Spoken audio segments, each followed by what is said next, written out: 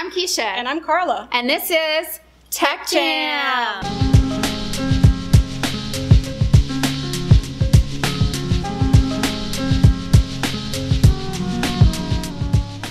In our school visits, we've been noticing one student population in particular, and our dedicated educators' efforts to build bridges using technology for this population, and that is our ESL and ELL students. All over our district, we are seeing innovative and impressive uses of technology from teachers seeking to support this unique population. While many of our ESL and ELL students are enrolled in specific classes designed to meet their needs, many of our core content teachers are asking how can they leverage technology to further support these students. So today, we're partnering with the ESL department to bring you some tech tools and strategies to do just that. We've invited Maricel Salvacion from the ESL department to tell us about this unique population and their needs. Hi, my name is Maricel Salvacion and I am the ESL Coordinator of Title I Federal Programs. Today, we are partnering with the technology team to bring you some tech tools and strategies to do just that. We know that many ESL and ELL students are placed in classes with specialized curricula for part of their school day. However, what happens when they go back into their core content classes? And that's the question that we had as we visited your classrooms, and you guys had excellent answers for that. So, let's get techie with it. Did you know that Google Docs has a built-in translator? If you go to the Tools menu and select Translator and the language that you need it translated into, it will create a new document in the language you selected. And in this way, you can easily translate parent letters, resources, and assignments for your students. Have you been looking for nonfiction articles that can be translated into Spanish? Check out News ELA. News ELA's content is updated daily with stories from a wide range of sources from the Associated Press to Scientific American in both English and Spanish. Check out the library to find the articles in Spanish. Best of all, News ELA features Google Sign-In and Google Classroom integration.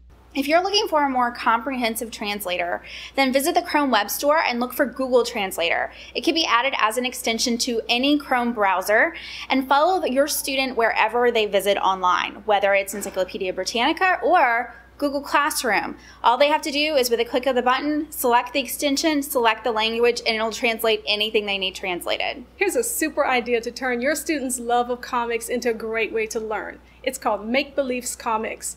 There are lesson plans, activities, and more. Make Beliefs Comics is a free website and iPad app that helps students create comics that build writing skills. This site offers a wealth of resources for teachers and parents to support creativity and communication. There's a whole section of the website devoted to lesson plans and activities supporting ESL students. If you're looking for some ways to support literacy and fluency for your ESL and ELL students, then looking through some Text Help's resources and extensions is a great place to start. This is an extension called Read and Write that's offered by Text Help for Google Chrome. It will do many things, one of which is provide all sorts of annotation tools, a translator, a dictionary, word prediction, and even offer speech-to-text translation for students. There are a lot of tools that many of you are already using that actually have ESL and ELL supports built in. For example, Remind 101 will translate your messages into over 70 different languages. In addition, Accelerated Reader offers all of their communications and logs available in Spanish and other languages as well.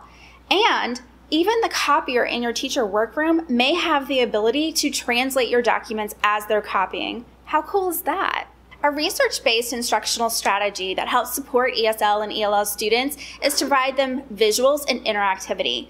That means that products like Nearpod, ClassFlow, and Pear Deck, which all transform a sit and get presentation into a truly immersive and visual and interactive presentation, are all perfect for this special population. That certainly was a valuable list of tools that educators all across our district can use to support ESL and ELL students. And if you heard of a tool that you're interested in, definitely check out our catalog or go sign me up and sign up for a few professional developments that we're offering this spring to learn more. First First of all, we'd like to introduce our newest team member, Ms. Haney.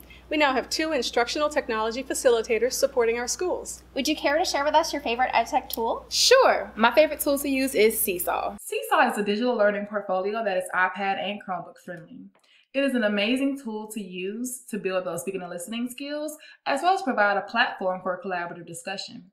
Students can attach a link, a document, take a photo, or even record themselves showcasing their thinking.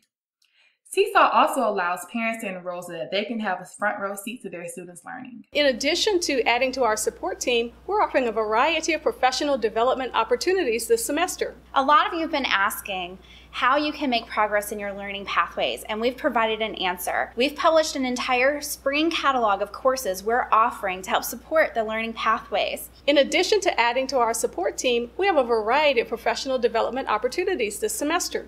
A lot of our educators have been asking, how can I make progress on my learning pathways? And we have answered with an entire catalog of courses that we're offering through the spring semester.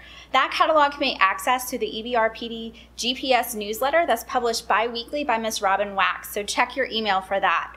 It's organized by learning pathways so that you can see which courses actually apply to you. And if you visit Go Sign Me Up, we're working hard to get our courses aligned by learning pathways so that you can search by which pathway applies to you and find courses that helps you to progress forward. We definitely have something for everyone, from teachers to school administrators to school secretaries, so don't miss out.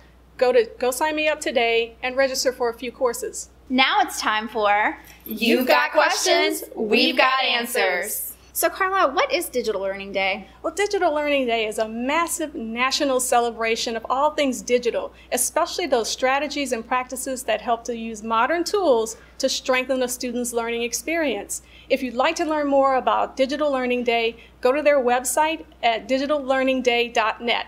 And by the way, Digital Learning Day is Thursday, February 22nd, 2018. So until next time, keep tech jamming!